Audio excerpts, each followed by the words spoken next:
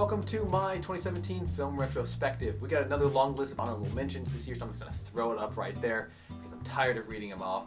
All awesome movies, check them all out. If you haven't seen them, see them. If you disagree with me, find me on Twitter and @ me because I would love to discuss it. My favorite bad movie from this year is Transformers: The Last Knight. This is a special movie to me because the first Transformers movie came out in 2007. One of the first movies I saw in theaters without my parents. I saw it with my younger brother. We fell in love with it. We bought it on DVD, and it was like one of the first DVDs we owned. And whenever we first got a portable DVD player to watch movies in the car, we'd watch it all the time. So that's where I kind of fell in love with the Transformers movies. Had no love for the original Transformers, just didn't grow up with them.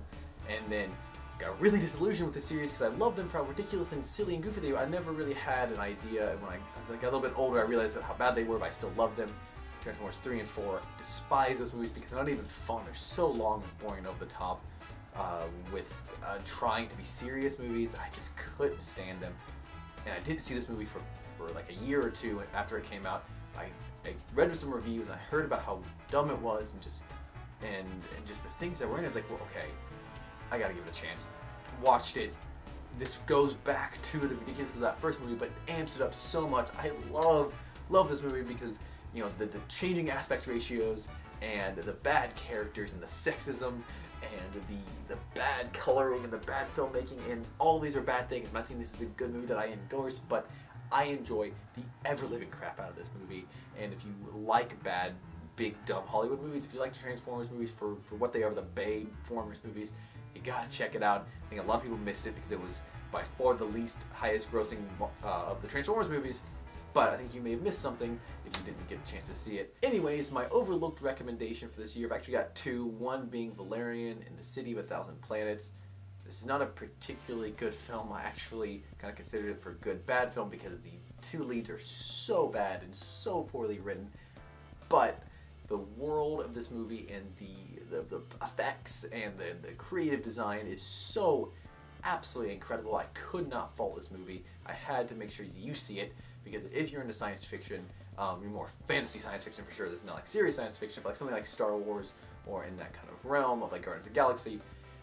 Just all the props and the characters and the design, the world all feels so real. But I really enjoyed this film for what it is, and I think it got really overlooked, and I would recommend it just for that alone. My other overlooked recommendation is Free Fire, a movie that it's almost the exact opposite. It's so small, so self-contained. It's pretty much, I don't even know how to describe it. It's just you throw a bunch of people in a room and see what happens. They're in a warehouse and it's a shootout. It's like one long shootout. It's the entire movie.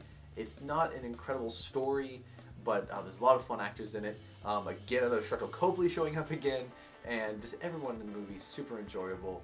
And it's just so small and everything's so believable and real. There's no like CGI.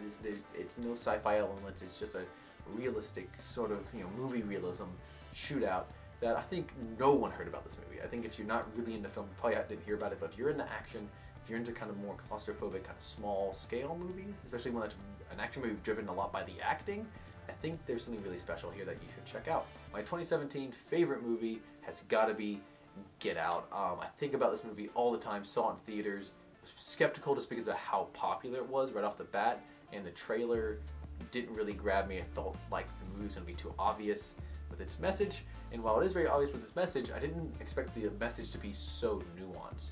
It hits you over the head with its message, like what it's wanting to say, but the message itself is really well thought out. Especially I like this movie because it's a first-time director, Jordan Peele, who had done stuff before, a lot of television, written a movie, and starred in a movie with Keanu. This was his first directorial effort, and he really just brought it, man. And as an amateur filmmaker myself, I really respected that someone in their first movie could just come out and make such an incredible film that's so smart and demands to be rewatched over and over. There's so much to catch over and over, and he really wrote a really strong screenplay, and it's funny, and it's suspenseful, and it's scary, and it's got a really good idea, and it's an idea that is really out there, but doesn't require that much explanation. It's something that if you explained it too much, it would not be good. If you under-explained it, that the audience would get lost, so I think it's this really good middle ground, and it's very small, and it's mostly one location, with a lot of great performances, and it looks awesome. Got nominated for Oscars, which it definitely deserved, and it's a movie that anytime someone wants to watch it, or if I need to show it to him, I will gladly watch it over and over again just because of how special it is. And I don't think I've ever seen another movie like this that demands to be rewatched over and over. Something like Hot Fuzz, maybe. But yeah, that is my favorite movie of 2017. Let's move on. We're getting almost done to 2018.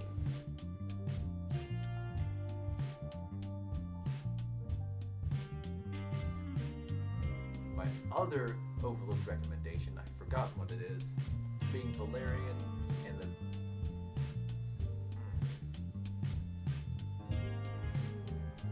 the... Anyways,